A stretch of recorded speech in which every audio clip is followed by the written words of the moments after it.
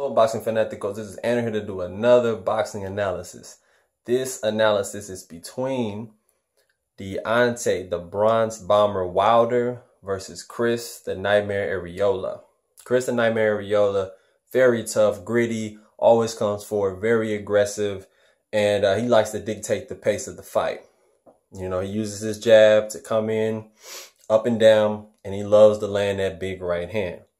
Another one is his specialty punches is his left hook. He has a very good left hook to the body and the head, but he usually throws it to the chin, to the temple or the chin area.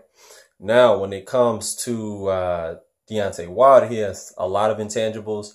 Very awkward. It was a bronze medal winner, and I believe it was the 2008 Olympics. I could be wrong, could be 12. And very talented heavyweight, 6'7", some say 6'6". Very long reach, extremely long reach. Like I think it's 85 or 89. His record is 36-0 with 35 knockouts. Beautiful record. I think it's like a 93, probably 95% knockout ratio.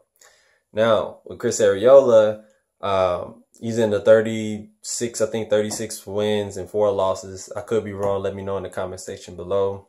I'm just doing this off the top of my head, and I just really feel that unless Chris Arreola really works on staying in really good shape, it's not going to be about who weighs more on the night of the fight. It's going to come down to who wants it more, who has the most will plus skill, and using the right game plan and execute it effectively. And ring generalship will be the key. Of course, using your jab will be the key for Chris if he wants to get inside and he wants to do some real damage. He's gonna have to get inside. You're not gonna be able to outbox Wilder. It's just not gonna happen.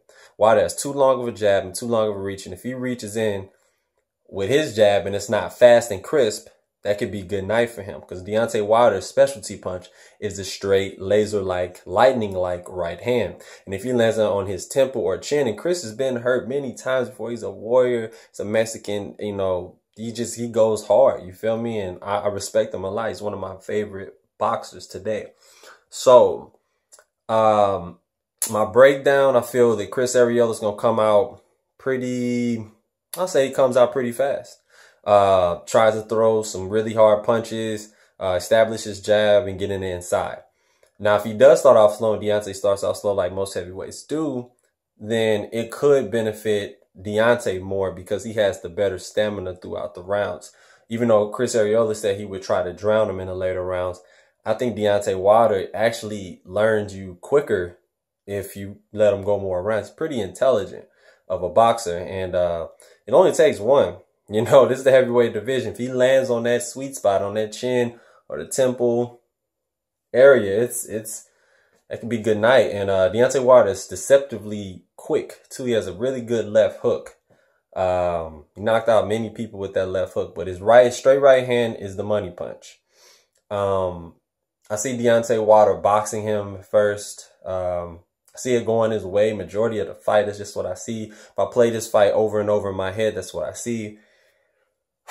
And it's going to be in Birmingham, Alabama, in his hometown. I'm just thinking of all the intangibles. He loves being in his hometown. He thrives on the pressure.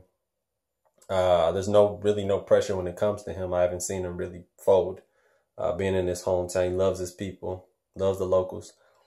Chris may be something different for him because he's not used to training in that type of muggy, humid heat that is southeast, you know, of the United States. It's very muggy and humid. He's used to dry heat like Cali and Vegas and, you know, everything like that. But it's just a difference. And Chris keys to victory. Let me get to it. I'm rambling here. Chris keys to victory is throw the jab, establish the jab, back Deontay Wilder up, even though Deontay Wilder is pretty good backing up. But Deontay Wilder does his best work when he comes forward. Back him up, rough him up, hold when you need to. When you get hurt, hold, and then reset back with your jab. Throwing straight right hands down the pipe to his body, try to soften up the body, and then come back up with a left hook.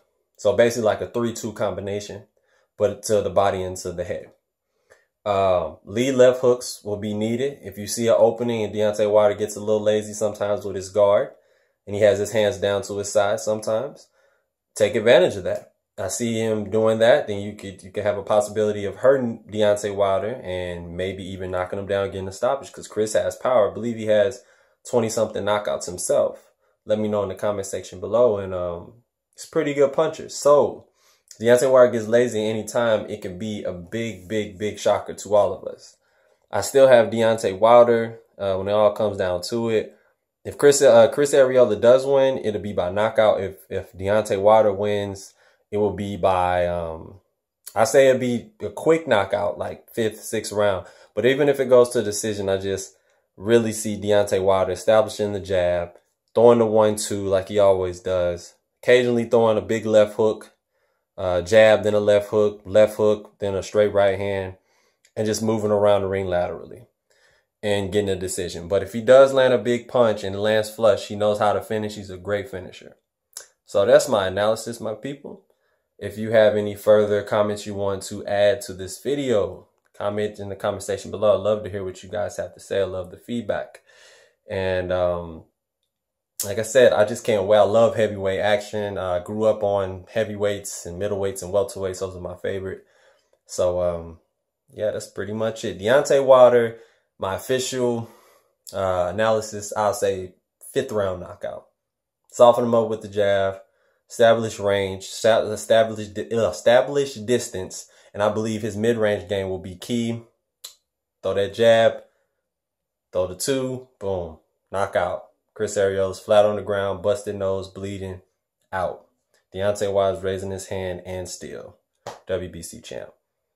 So, like I said, let me know what you think. Peace. Seneko Kakona.